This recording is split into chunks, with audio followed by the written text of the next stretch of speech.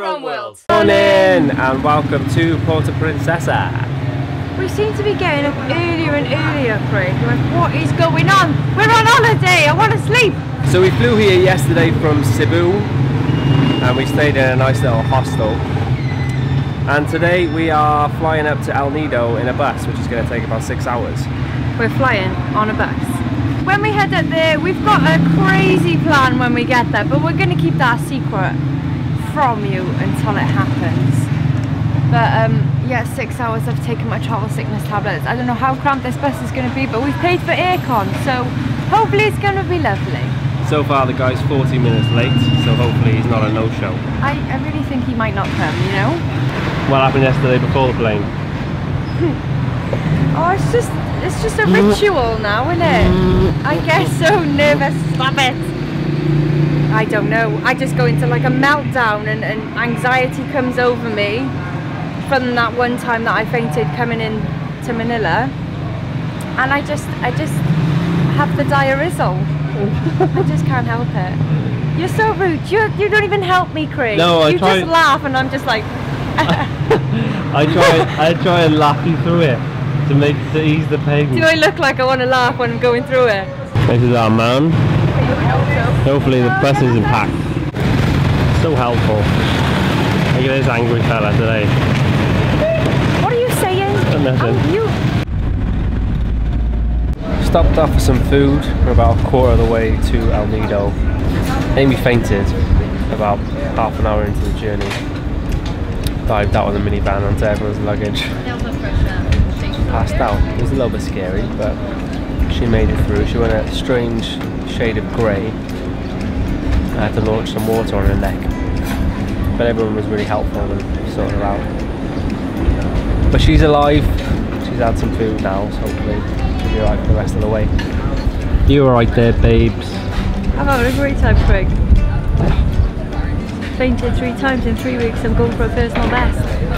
Before we left, I was like, I'm fully ready for this travelling we've been on for so long. First flight to Manila, I'm not ready at all. Hit the deck.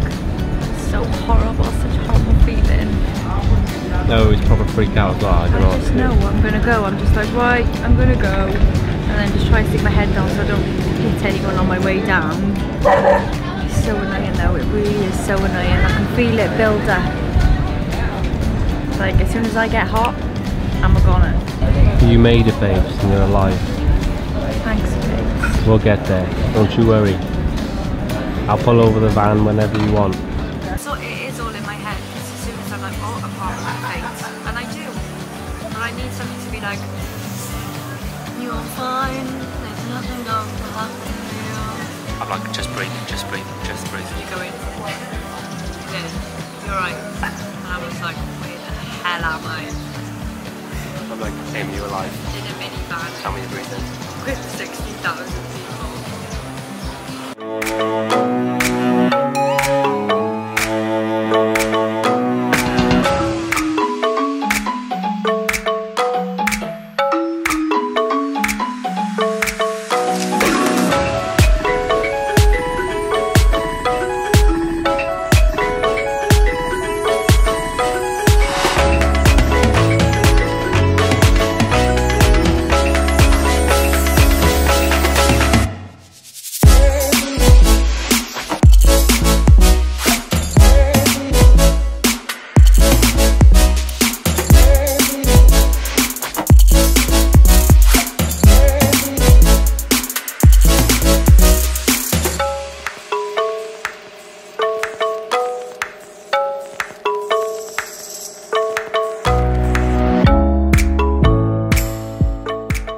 So we checked into Marina Grande Beach cottages, and it's right on the front, which is wicked.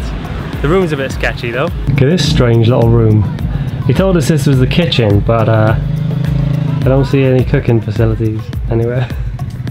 There's a pig outside and he's shouting, and I'm either gonna have to go and meet him or he's ready for the chop. So, oh my god. This is the room though. The bathroom's cool. Got lights? Nope. But the locals are really nice. I set the hammock up and these two little crazy kids were in there messing about. And I had a whole bunch of bananas and they ate the whole lot. Yeah, they kept coming back and you're nicking them all. They must have been starving, love them. So, but they were nice. I'm not with it, Craig. I haven't eaten properly today and I need to eat right now. Yeah, we need to find a restaurant. So far, it looks quite busy here. It doesn't look as sort of laid back as the places we have been. Yeah, I've been told El Nido is quite touristy, which means the prices go up. But there is a lot to do here. There's loads of like island tours and it's supposed to be like the most magical place ever. Yeah. Like the beaches, like this is where the Filipino people come for a holiday. So you know it's good. We need to find some food. Oh, no bye. Careful. I like your bracelet.